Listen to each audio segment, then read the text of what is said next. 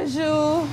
Welcome back to my channel. Thank you all for being so consistent. As you all know, I'm in Ivory Coast, and in today's video, I'm going to interview the owner of a very beautiful cafe that I cannot pronounce the name in French. It is Birane something. But I will have the title, the name will be on the screen. So I'm going to interview him to explain the process of the French Baguette. As we all know, the French Baguette is the French bread, and it is very, very popular. Everywhere you go to get breakfast, you will see people selling the French bread, and it is very, very delicious. Since I came Ivory Coast, I don't want to stop eating the French Baguette. So today we're going to know the process. This first area, the place I'm standing right now, this is when they're putting the bread in the oven and when they're removing the bread. But just follow me to the back where I'm going to interview the owner.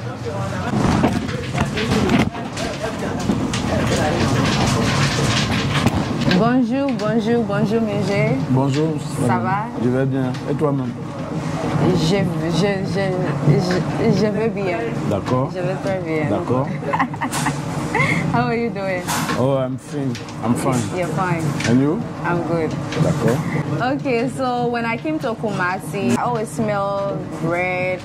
Then I asked Kinsey, I said, Kinsey, what is going on? Are they fixing bread around here? And she said yes. So I'm so excited to interview you today to talk about the French Baguette, the bread making process in Ivory Coast. La baguette française, d'abord, il y a cette machine qu'on appelle le pétrin. Il y a deux types de pétrins. Il y a le pétrin qu'on appelle, ça c'est le pétrin en fourche. Maintenant il y a le pétrin à spirale. Maintenant ça, tu as besoin de la farine boulangère. Tu mets la farine, tu mets l'amélorant, tu mets la levure et tu mets ta glace, tu mets ton eau. Voilà, tu mélanges.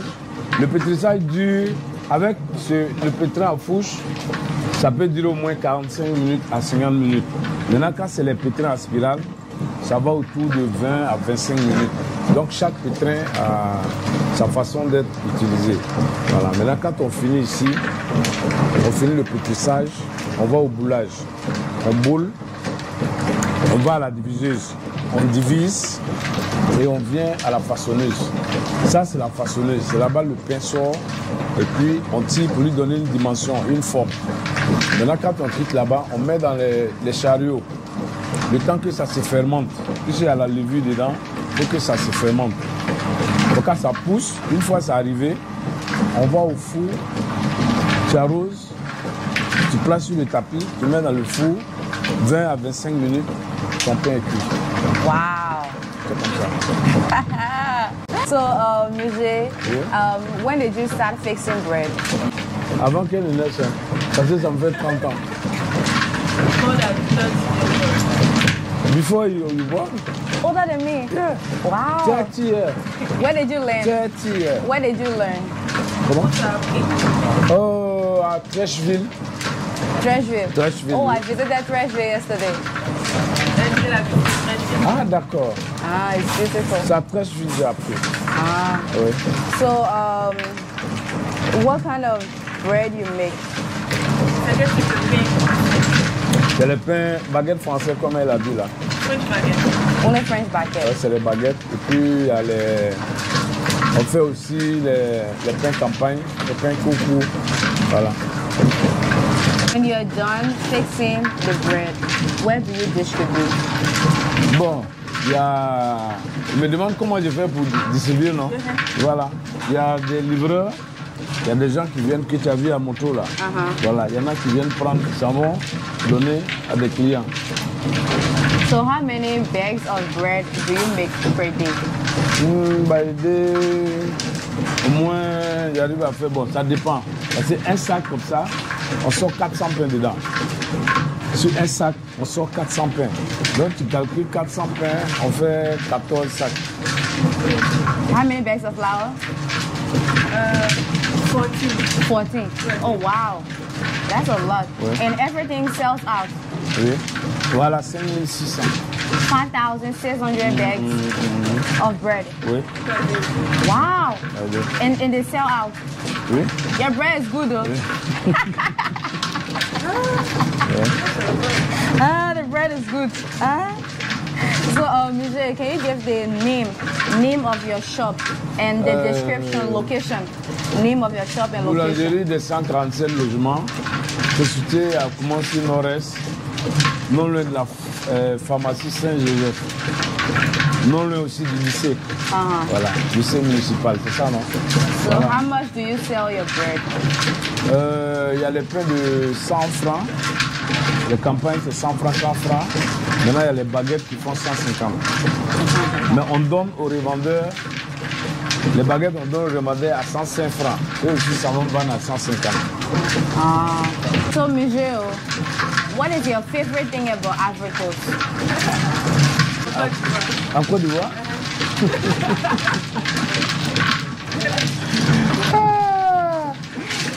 Ah, mais c'est mon pays, j'aime mon pays. J'aime tout ce qui est en Côte d'Ivoire. Everything. Ah, wow. Yeah. So, what can you tell people to visit Ivory Coast? Oui, mais la Côte d'Ivoire, c'est un pays émergent. C'est un pays accueillant, où il est bon à vivre. Et en Côte d'Ivoire, c'est-à-dire, tout est relié pour vraiment que quelqu'un qui veut venir en Côte d'Ivoire, tu as toutes les possibilités d'exercer ici. Voilà, c'est le seul pays où je vois, on peut quitter n'importe où pour venir s'enrichir. Amazing. Oui, c'est le seul pays où les affaires sont, on ne fait pas de distinction entre je suis ivoirien, je suis tant. Non, la Côte d'Ivoire, c'est un pays à part au monde. Tout le monde vient. C'est pas comme dans les autres pays où on dit non, ivoirien d'abord, comme ça d'abord, comme ça d'abord. Non, en Côte d'Ivoire, c'est pas ça.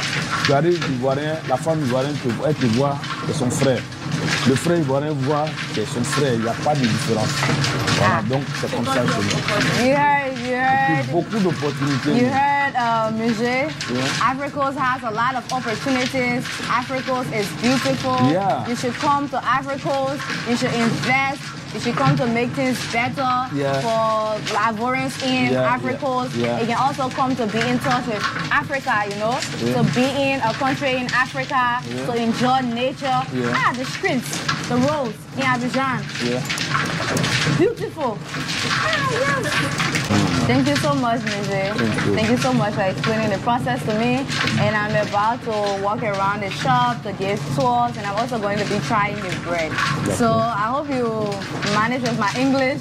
And Kisse, when I'm editing this video, Kisse will be helping me to write English subtitles. And I hope when the video is uploaded, Kisse can bring the video for you to watch and see yourself on YouTube talking about your business and stuff like that. Tu vois? Politique, c'est ici on dépose les pâtes là. After mixing all the flavors, tu vois? Ça c'est pas encore prêt. Voilà, au fur et à mesure ça gonfle. La levure là. Bon, comment on va chercher les levures là? La levure là, c'est son rôle là. Ça vous fait monter. Là quand c'est monté ici, là ça va là-bas. Because of the yeast, they have to wait the yeast for it to get big. Exactly. Ici là c'est bien monté.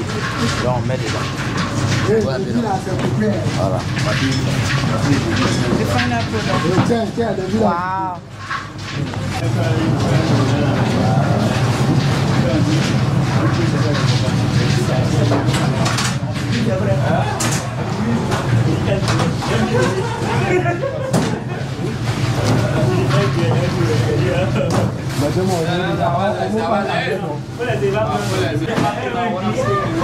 Yes, I like your English. Okay. Okay, so what kind of work are you doing now? Okay. You want to take some pictures here? Yes, I do. I want to take some pictures here. Okay. You're so happy now?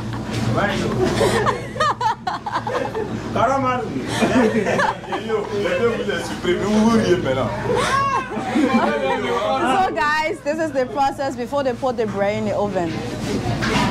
Are you management of bakery? Huh? Are you management of bakery sector? No. So what are you doing now? I'm just a video creator. Ah, very good, very good. Yes. Some pictures. Yes, and you know the French Baguette is very important in Ivory Coast. Okay. So I wanted to do a video and take pictures. Okay, it's very important. You want Yes. to publish it? Yeah. Okay, very good. Your name? My name? Yes. Mr. Mamadou. Can you? Mr. Mamadou. Yeah. Miss Cisse. Mrs. Cisse. Yes. Very good. You are Ivorian? Liberian Senegalese. Senegalese. Yes. Oh. So I have been living to Liberia before. I know Liberia. All right. Kakata. You know Kakata? I'm a Kakata.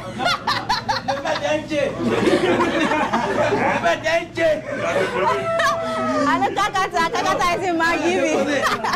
Okay guys, thank you so much for watching this video. Thank you for being so consistent.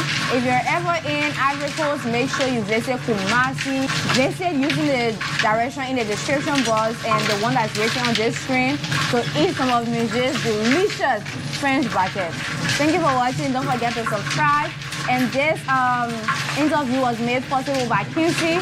Kinsey is a tour guide located in Ivory Coast. And trust me, when you come, she's going to give you the best views ever. And her information is in the description box as well.